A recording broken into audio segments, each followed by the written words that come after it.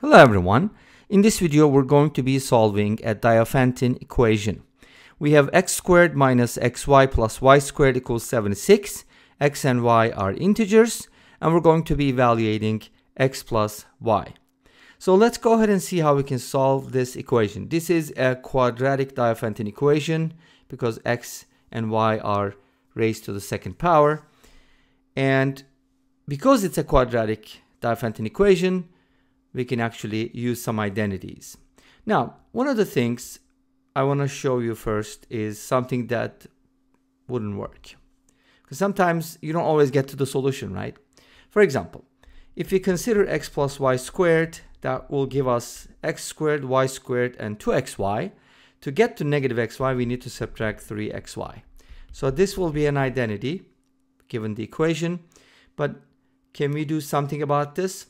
X plus y is a sum, this is a product, but the problem is we have two variables.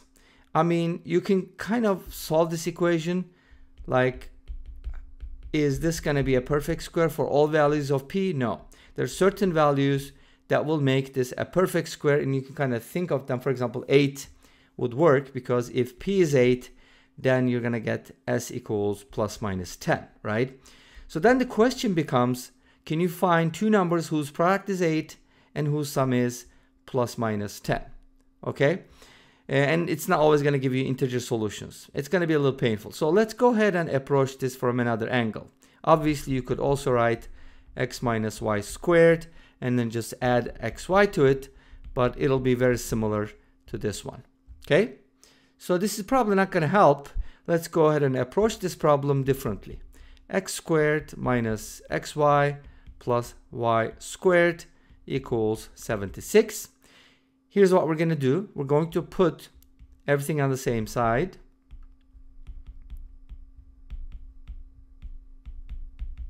And then turn this into a quadratic. It's already quadratic, but if you go ahead and write this as x squared, and go ahead and erase this, and write it as, maybe I'll just switch these around and write this as yx. And I think there's a minus sign there, right?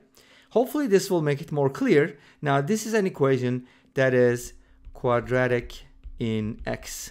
Obviously you can also make it quadratic in y. It doesn't matter because we have symmetry, right? So x and y are interchangeable.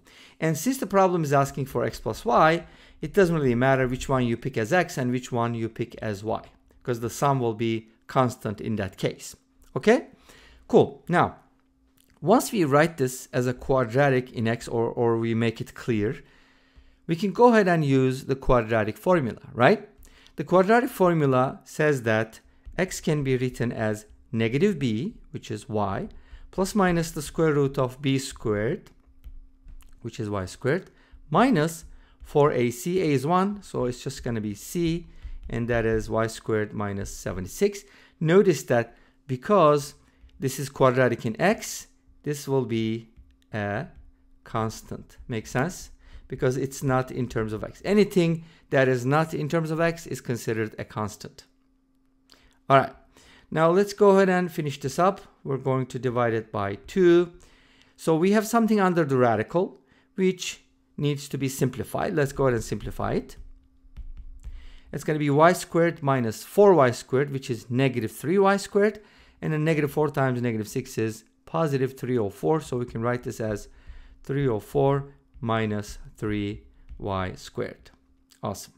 And then all of that is divided by 2. Now, in order to get integer solutions from here, the y plus minus the radical needs to be divisible by 2. But not only that, the expression under the radical needs to be a perfect square. Otherwise, you're going to get irrational solutions. So this needs to be something like z squared, where z is an integer.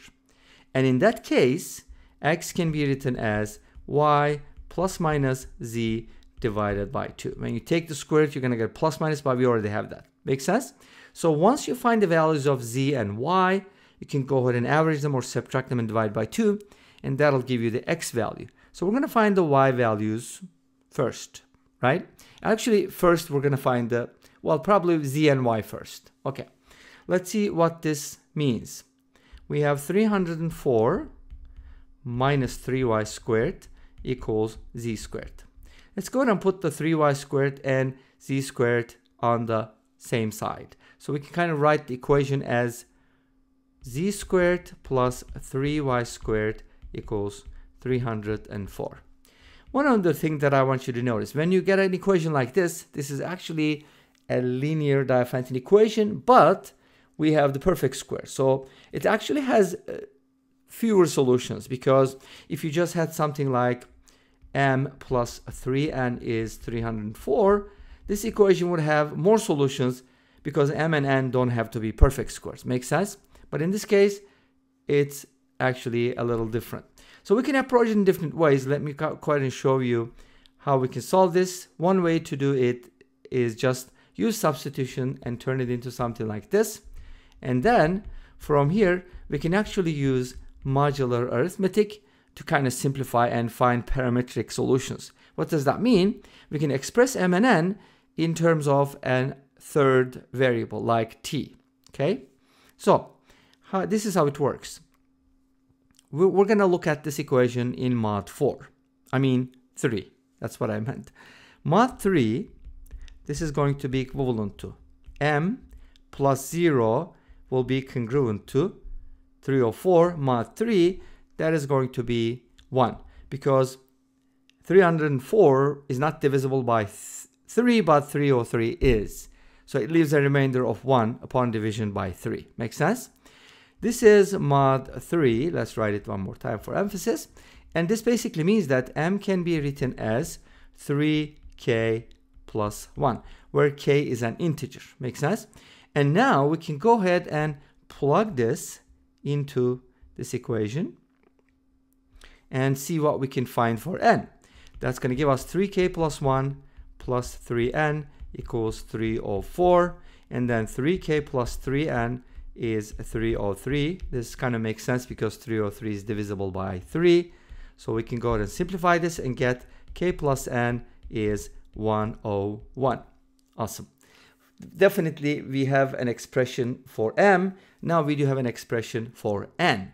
N can be written as 101 minus k. You can also write it as negative k plus 101, but I like this one better. So now we have these two things, right? So we can kind of write the m comma n ordered pair as 3k plus 1 comma 101 minus k, where k is an integer just like m and n and all the other variables. Cool. So we kind of got the parametric solution. So k is the parameter here. And by changing the values of k, you can find, many values, many solutions for m and n. But another stipulation or condition that we need to have is that m and n are perfect squares. So here's the thing. We do need that 3k plus 1 is a perfect square. And in this case, m actually represents z squared, right? So this would be z squared. And 101 minus k, it needs to be y squared. So you got to find certain k values. For example, is k equals 1 going to work? Good question, right? And the answer is yes. Because if k is equal to 1, then we get z squared equals 4 and y squared equals 100. And from here you get z equals plus minus 2 and y equals plus minus 10. Great. This gives you a bunch of solutions, such as you can basically go with, and if you remember, x was y plus minus z over 2. So x can be written as y plus minus z over 2. And by using several different values, such as 2 comma 10, and I guess I should probably write it. I think y comma z is better, so let's write it as y comma z. 10 comma 2 will be like y comma z, right? And in this case, for example, we get two solutions for x. X can be 10 plus 2 divided by 2, which is 6, or x can be 10 minus 2 divided by 2, which is 4. So from here, we get the following: x equals 6 and y equals 10. We don't really care about z. Z is just a dummy variable. It's temporary. We need to get to x and y. So from here, x will be 4 and y will be 10. Make sense? And since we're looking for x plus y, it will be 16 or 14. Obviously, there are many other values that you can look for, but this is the main idea. And this brings us to the end of this video. Thank you for watching. I hope you enjoyed it. Please let me know. Don't forget to comment, like, and subscribe. I'll see you next time with another video. Until then, be safe, take care, and bye-bye.